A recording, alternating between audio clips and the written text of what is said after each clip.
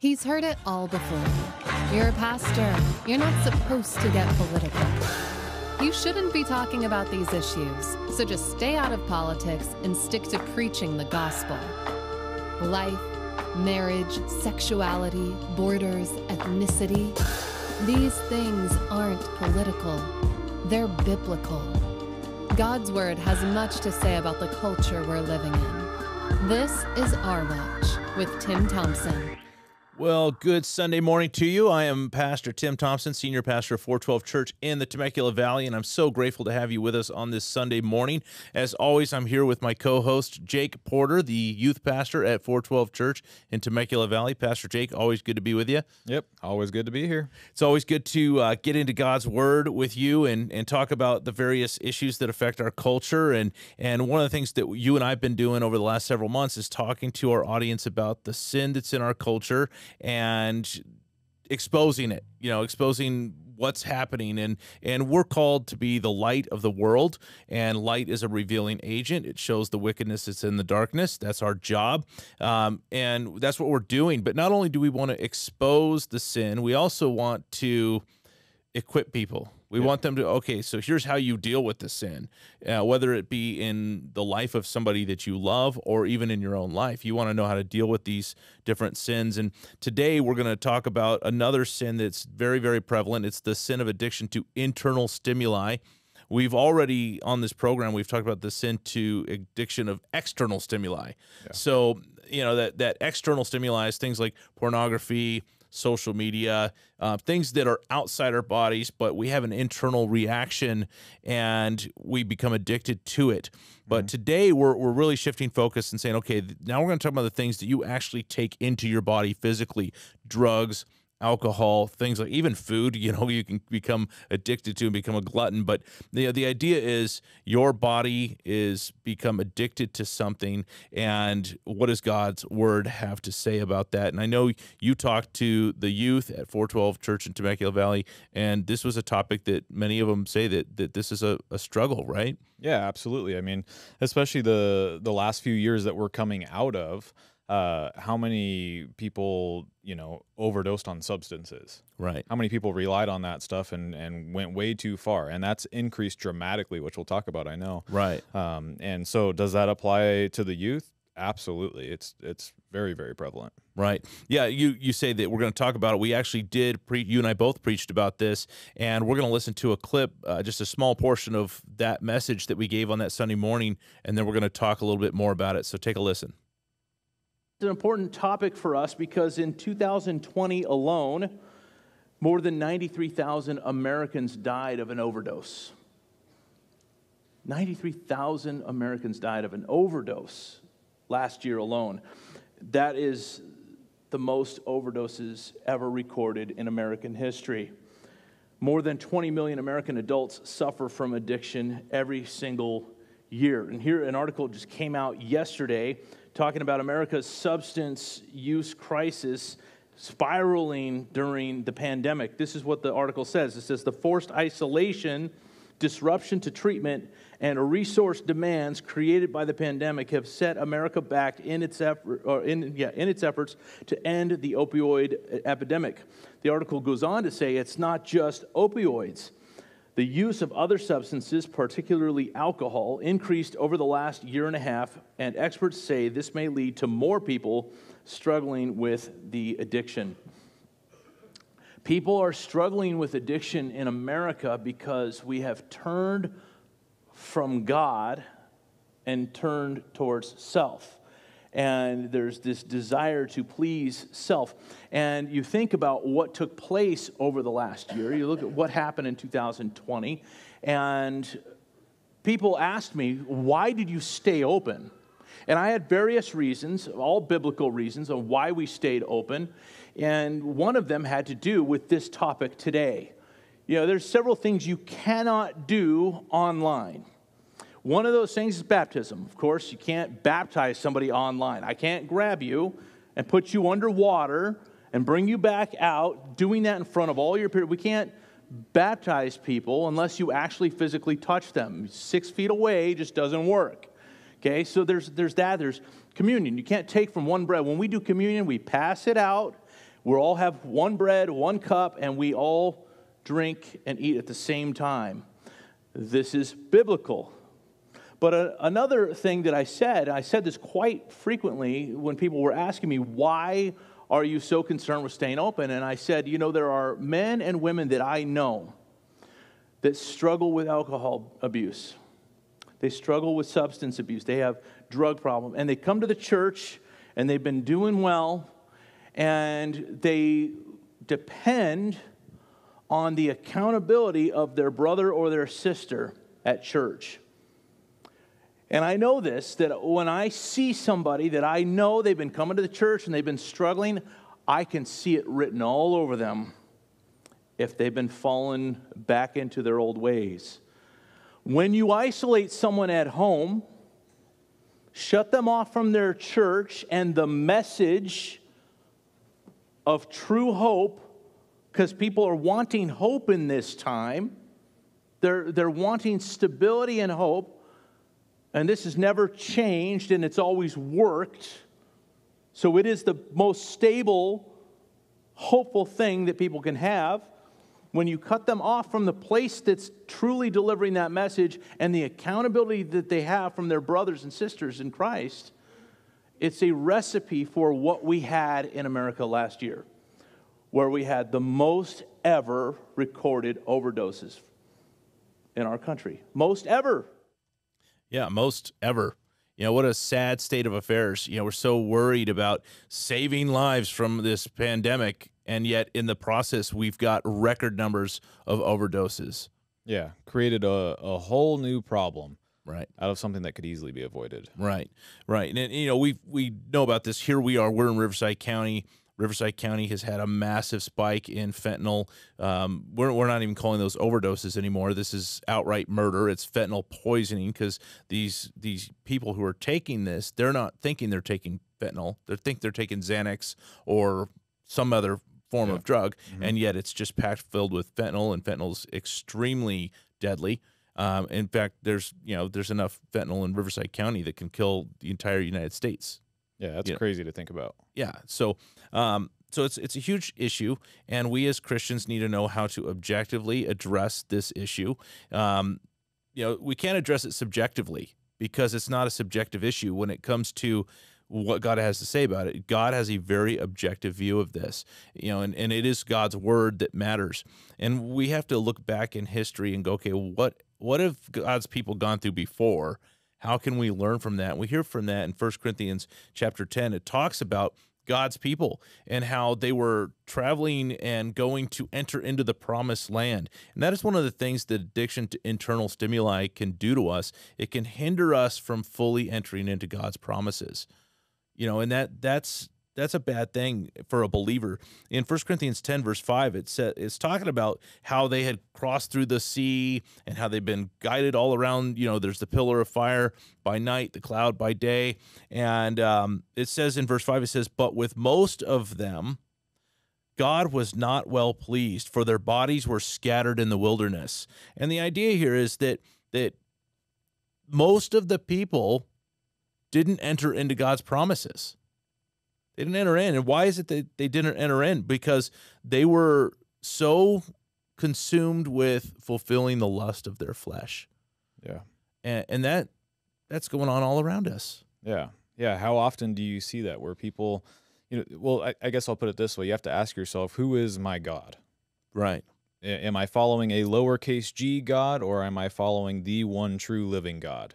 Right. So who's it going to be? And what happens is people want to follow themselves or something else, and they're finding their hope in a way in something else aside from God. Right. And that's where a real problem lies. And people are falling into these things, and that's hindering them from being in a right relationship with the one true living God. Right. Yeah, I mean, the idea of Christianity is, we're all sinners, and we all want to go to heaven, and if it were up to us and our own ability, we'd never make it there. So thankfully, Christ lived that life of perfection none of us could live. He suffered a death none of us want to suffer, and he was resurrected from the dead. And as we place our faith in him, he sets us free from sin. And we're no longer bound by the chains of slavery to sin anymore. And thank God for that. And we should be set free. Those who are in Christ are set free indeed. We should be set free and no longer strive to fulfill the lust of the flesh. And we see in God's people that were traveling across the desert and never made it into the promises. We see an example that is set. In fact, that's what it says in verse 6 of 1 Corinthians 10, that these things became our examples, to the intent that we should not lust after evil things as they also lusted. They wanted to be satisfied. They wanted to be able to feel like that this intense craving that they have was satisfied. And Numbers chapter 11 talks about this group of people. It says that the mixed multitude who were among them yielded to intense craving, so that the children of Israel also wept again and said, "Who will give us meat to eat? We remember the fish we ate freely in Egypt, the cucumbers, the melons, the leeks, the onions, and the garlic. But now our whole being is dried up. Is there nothing at all except this manna before our eyes?" It's like, in their eyes, it was, the provisions of God are not good enough. I'd rather go back into slavery. I want my flesh fulfilled, satisfied. Yeah. Yeah, we see that in so many other ways today, you know, in a different perspective where people aren't satisfied with the number in their bank account, or people aren't satisfied with the basic things that God has provided them with. Right. And they're like, "Oh, I want more, I want more, I want more." And it's this culture that we've been brought up in where we want to continue to fill ourselves up with more. Right. But is that what God wants you to have? Is that what God has provided for you? And what He has provided for you, what does He want you to do with that? Right. Where does God actually want you? These are questions that He wants us at the point where He is God. That He is on the He's on the in our hearts, He's at the top, and our hearts are worshiping Him, not making idols out of other things. And our scripture today, 1 Corinthians 10, has more to say about that. We're going to talk about that in just a moment. But first, we're going to take just a quick break and listen to this word from our sponsor. We are in a free speech war. With big tech, Biden is going after independent news that doesn't lockstep with them on COVID, shots, adverse effects, and early treatment. If you value Valley News' award-winning, unbiased journalism and community coverage without a left slant, please support us by going to myvalleynews.com/subscribe and sign up for $5 a month. We can do this. Well, hey, welcome back to Our Watch with Tim Thompson. I'm your host, Tim Thompson, pastor of the 412 Church in Temecula Valley. I'm here with Jake Porter. He is the youth pastor at 412 Church, Temecula Valley. Glad you're with me. Yep, glad to be here. We left off before the break there talking about the fact that God wants to be the number one. Why? Because He deserves to be number one. He is God, and we aren't supposed to make idols out of other things. And 1 Corinthians chapter 10 says, "Do not become idolaters, as were some of them." Now, we're talking about the people wandering around in the desert. We're talking about people who wanted the lust of their flesh satisfied. And it goes on to say, "As it is written, the people sat down to eat and drink and rose up to play. Nor," verse 8, "let us commit sexual immorality as some of them did. And in one day, 23,000 fell." Now, that part where it says they rose up and they rose up to play, this is a really polite way of saying that they indulged in pagan revelry. And we've talked about revelry. This is wild partying with drugs and alcohol and sex. And this is what God's people were doing because they wanted to satisfy the lust of their flesh. They made a god out of a little g god. And it's just not supposed to happen with God's people. We're supposed to have control, self-control. It's one of the fruits of the Spirit in Galatians chapter 5. We have self-control. And when we just yield to our flesh, we let the lust of our flesh control us, and we just have whatever it is that we want to put in ourselves to make us feel good, we give into that. We've made an idol out of that thing, and we're going to do the same thing these people did. And like we said, they didn't enter into the promises of God. They didn't fully enter it. And also, not only that, but now they're taking God's spiritual blessings for granted. Mm-hmm. And that's never a good thing either. No, not at all. I mean, God's provided so much and blessed all of us for the most part with an incredible amount. You look at where we live in America, and for us, Southern California, or if you're in America by large, you're far wealthier than the whole world as as a whole, when you look at it from a big perspective. How many people are living out there that don't have food and water as readily accessible as we do? How many people out there don't have, they don't even eat anywhere close to the amount of meals that we do, where they don't have the basic things that we kind of have readily available all over the place. And that's a huge blessing that we have from God. But there's times where even those kind of things are taken for granted, where people don't even realize or appreciate those blessings. And same thing in this situation, where it's like they're not understanding the spiritual blessings that they were receiving from God, and instead they want to follow their own internal desires, their own selfish desires, and worship themselves in a way rather than worshiping God. Right. Yeah, they truly are putting self before God. And we've even talked about that. That is the very point of Satanism. Yeah, is putting self before God, and goes on in verse 11 to say something it already kind of said, but it says that these things happened to them as examples, and they were written for our admonition, upon whom the ends of the ages have come. So this is there for us to learn from. We need to learn from other people's mistakes. I've as a young man growing up, for some reason I had to go through the school of hard knocks. Like, I had to make mistakes. And I had to learn from those mistakes, and I have regrets from those mistakes. And man, the older I get, the more I'm like, I don't want to do that anymore. I want to start learning from other people's mistakes. Yeah, absolutely. And the beautiful thing is God's word says there's nothing new under the sun. Somebody's probably done it before. Somebody's been in the situation that you're in. Somebody struggled with the addiction you might have, or whatever you're finding your identity in, or whatever it is. Right. Somebody in God's word's been there before. Right. Yeah, it's funny because I think a lot of times people think all of these issues are new, like you said, and they're not. Solomon said, nothing new under the sun. We talked about pornography in an earlier segment, talking about external stimuli, this addiction to other things. And you can go to this place called Bet Shean in Israel, and they've literally got pornography, like ancient pornography, that's still there in the stones. Like, they've got this, and it's been there for centuries and millennia now. And we think, somehow like pornography is a new issue. It's not a new issue. This has been going on a long time. Do people think drugs and substance abuse is like new? This is like a modern era thing? No. There has been what's called pharmakia, sorcery, including these types of chemicals. This has been going on for millennia. Yeah. Where people have become addicted to these substances. So there's nothing new, like you said, nothing new under the sun. These people had God's glory with them. They had God's love and his power. They had his sustaining provision. They had his presence, and they took all those things for granted.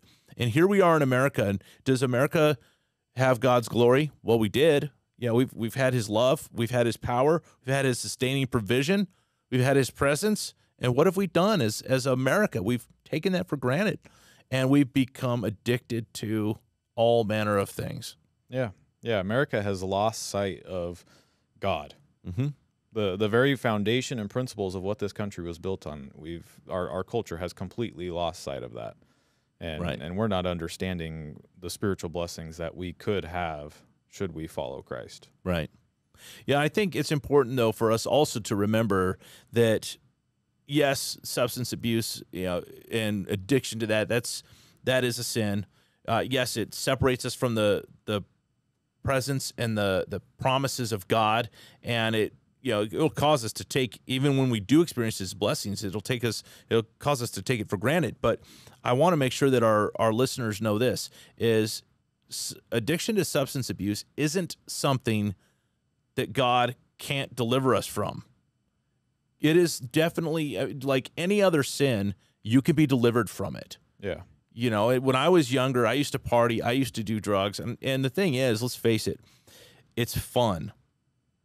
I mean, if everyone's honest, it is fun. If it wasn't fun, nobody would do it. The Bible itself says sin is pleasurable for a season. Yeah. And when that season's over, it's no longer pleasurable. In fact, when you and I preached on this at church, we showed a video of this young girl who was strung out on meth and heroin and fentanyl. Mm-hmm. And this poor girl, she just said, she goes, yeah, I used to have fun. I used to party. And at first it was just this occasional recreational thing. And you just look at this poor girl, and she's got scratches and open sores all over her face, and she's living out on the streets of Los Angeles, and she's got a mom somewhere that's just going, why won't my little girl come home? Yeah. That season of it being pleasurable is over, and she's still stuck with it, and it's a sad thing, and God can deliver people from that. I know when that season of my life was over, I'm like, I am sick and tired of this. It was fun at first. I'm ready for this to be over. And I'm so grateful God delivered me from that type of sin. And I know so many people have been delivered from that. And it says here in verse 12, 1 Corinthians 10, verse 12, therefore, let him who thinks he stands take heed lest he fall. That's important because there's a lot of people going, well, I would never do that.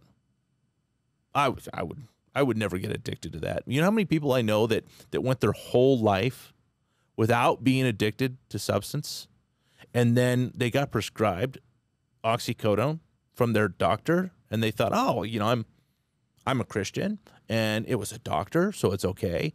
And next thing you know, they lost their house because of addiction to these types of prescribed medications. Yeah. And that's one thing that's real dangerous right now for your age group, especially and younger, that what's happened is because there's been such an addiction to these prescribed medications, they're finding new ways to try to buy it. And we're living in a day and age where you can actually go on Instagram and buy these prescription drugs, and most of the time they're not actually prescription drugs. They're fake. They've got fentanyl in them, and kids are dying. Yeah. Yeah, you can buy this kind of stuff everywhere. I mean, you can go on Instagram, you can go on, Snapchat's a huge thing where that is just, it is all over the place, seeking out where you can get drugs. You can get it anywhere. Yeah. But that's the thing is especially right now is you don't know which of those are actually what you think you're getting and what is fentanyl or something else. Right. And that's what is so scary about, people that are relying on these things is because they're like, okay, well, I have to have it. I've been on it, and it's this addiction that they have to it. But then what happens the day that they take one that's fentanyl? Right. Yeah, and I don't think people realize how dangerous this stuff really is. There was something that happened right here in Riverside County just recently where a man's daughter was overdosed. She was poisoned by fentanyl. And the father, and they called paramedics and fire department and everything, they're en route to show up and respond. Well, meanwhile, dad starts performing CPR on his child. And when the first responders get there, he stepped out of the way. They took over. And the next thing you know, they look over, father died because the fentanyl was in his child and it got into him. He ingested it. Now he died.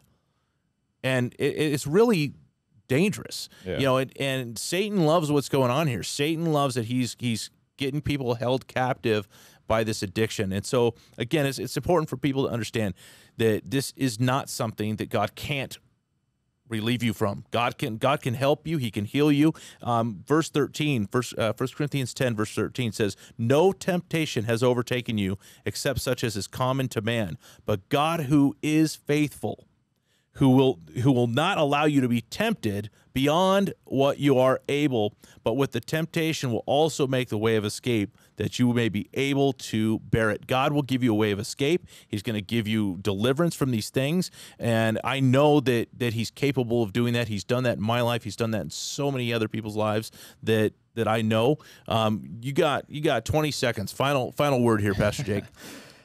Turn from addiction, turn from whatever it is that you're being tempted with, turn away from it and turn towards Christ. That's what I encourage the students with. Yeah. Turn away from these things that the enemy wants you to be a part of and turn your life towards Jesus. Amen. Amen. Well, Pastor Jake, always a pleasure being with you. I want to thank all of you for tuning in and listening to Our Watch. We are going to continue and finish, actually, next week. We're going to finish this whole entire series, Exposed and Equipped. So we hope you will join us next week right here on Our Watch with Tim Thompson. God bless you guys. This has been a production of Our Watch with Tim Thompson. We hope you're encouraged to engage the culture around you. We want to invite you to connect with Pastor Tim by going to the Connect page on ourwatch.com. That's OURWatch.com. Until next time, this is all of us at Our Watch reminding you to be bold, be strong, and to take back the public square.